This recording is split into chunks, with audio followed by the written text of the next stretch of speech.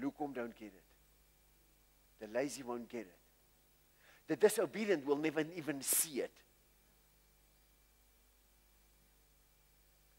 Hallelujah. So tonight I want to pray for you for this. Let me read quickly to you.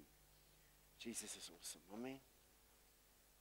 Here is my servant, verse 18. Here is my servant whom I have chosen. Now this is for Jesus, but it's also for those who follow his example. Amen. Every promise that is for Jesus is also for you. Amen. Amen. Here is my servant whom I have chosen, the one I love, in whom I delight. In which one will Jesus delight? In which one will the Father delight? The one who walked like Jesus and never give up. Amen. Now Jesus became a man. God became a man. And as a man, he conquered death and hell and sin on our behalf. He never gave in to one sin. So all of a sudden, there's hope for the whole human race. Give God a hand. When he died on a cross without ever committing one sin, although in a sinful body, there was all of a sudden hope for millions and millions of people that they can get the same by faith in the conqueror. Hallelujah. Hallelujah. Thank you, Lord Jesus. Amen. A trailblazer works like this. If you race, if you know anything about racing, especially motorcycle racing, but also car racing. Now, I was a motorcycle racer. If you race motorcycle, and there's a faster guy before you, you go and sit in his slipstream. He creates a slipstream in a vacuum, in which if you know exactly where the vacuum is, you don't need so much power. You just go and sit in his slipstream. And he draw you, and you just float. You use little power, and you sit behind him, and you can even overtake him at the right time. A trailblazer is like one who's going in front. Others go in his slipstream.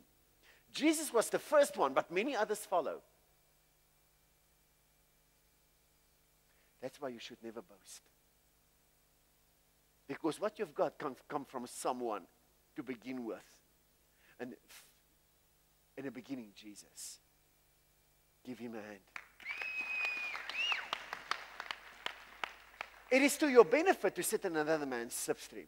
All of you in this church sit in my slipstream. Give God a hand. You benefit from this ministry. Amen. And I benefit from Jesus. Give Jesus a hand.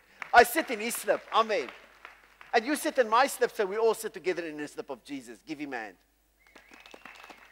But this is the way it's working. What I want to say to you is this. If you get your breakthrough, someone can go and sit in your slipstream and say, if it's possible with her, it's possible with me. So it's important for you to get your breakthrough. Not only for your sake, but for the sake of others. You give them hope. They say, if she could get it from Jesus, I can get it from Jesus as well.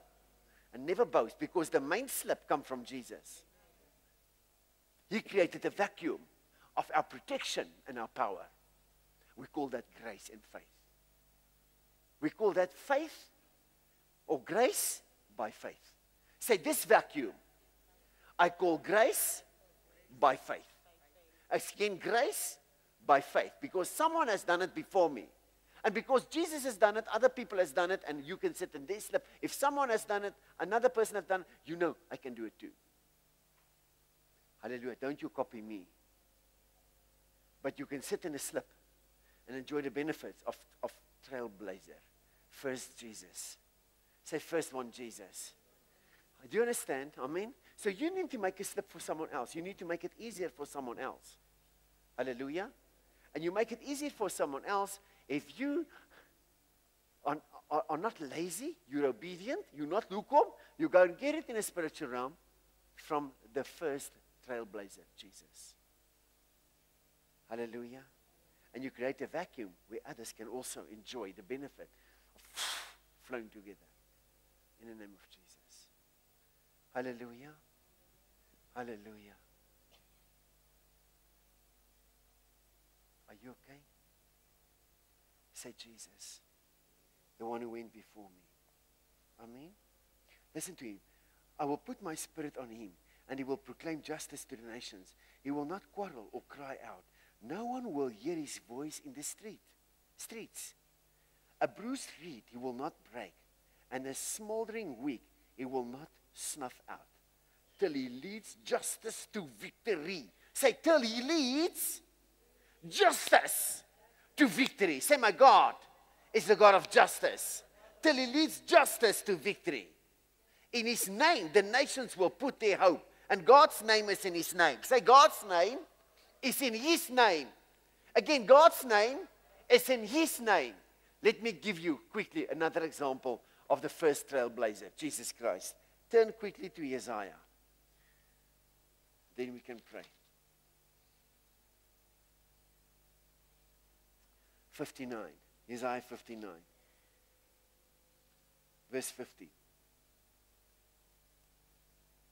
Say, till he lead justice to victory. Amen. Everyone who loves Jesus loves justice. Verse 15. Truth is nowhere to be found, and whoever shuns evil becomes a prey. The Lord looked in the old days and was displeased that there was no justice. He was displeased that there was no justice. Previous scripture, till he leads justice to victory. He was displeased there was no justice. I read this again for you to understand. Truth is nowhere to be found, he discovered. And whoever shuns evil becomes a prey. The Lord looked and was displeased that there was no justice. He saw there was no one. He was appalled that there was no one to intervene. So his own arm worked salvation for him. Meaning he became a man. Hallelujah. He said there was no one that could lead justice to victory. There was no justice or truth. Amen. And then his own arm. Amen. He was appalled that there was no one to intervene. So his own arm worked salvation for him. And his own righteousness sustained him. He had no one's righteousness to trust in. He had his own righteousness had to save him. Today you are righteous because of your faith in him. Because he did it. He did it. And because he did it, many others receive hope. In the same way, when you do it, many others say, oh, she got healed, I can get healed too. Amen, Gert. Hy het opgehou rook, ek kan ook ophou rook.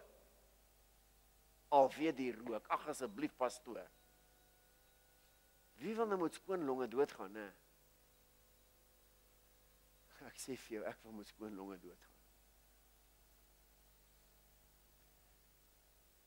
That's why I'm going on about smoking. Jesus could save me from smoking. He can save anyone. Pastor, you don't understand. I'm suffering with this smoking business. I don't judge, please. I know what it is to try to stop smoking without Jesus. I know what it is to dry stompies in the middle of the night after you quit it, but at midnight, the desire overcome you.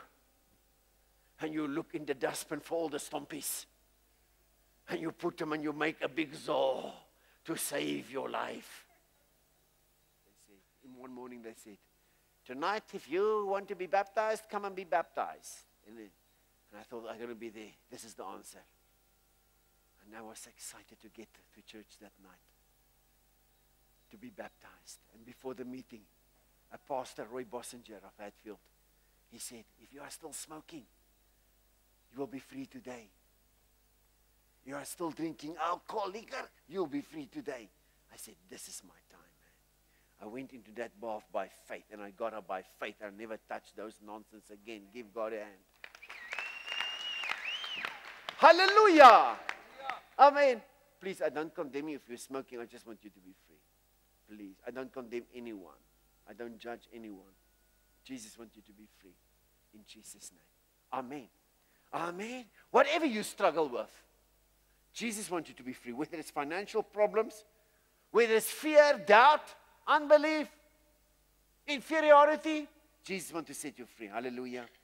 He saw that there was no one, and he was appalled. There was no one to intervene. So his own arm worked salvation for him. and his own righteousness sustained him. He put on righteousness as his breastplate, and the helmet of salvation on his head. He put on the garment of vengeance. Say, vengeance against Satan. Say, you're in trouble, devil. And wrapped himself in zeal as a cloak. In zeal. Say, in zeal. Say to the guy next to the promises of God is hidden in the spiritual realm. And those who are clothed with zeal, they will get them. In Jesus' name. Amen. Hallelujah. According to what they have done, so will he repay wrath to his enemies. Say, Satan, you're in trouble. Give God a hand. Hallelujah. Thank you, Jesus. Amen. So the Lord is not pleased with those who shrink back, but he's pleased with those who exercise faith and believe even in the face of difficult circumstances, still pressing on, seeing, Lord, I'm going to get the promises there in the spiritual realm.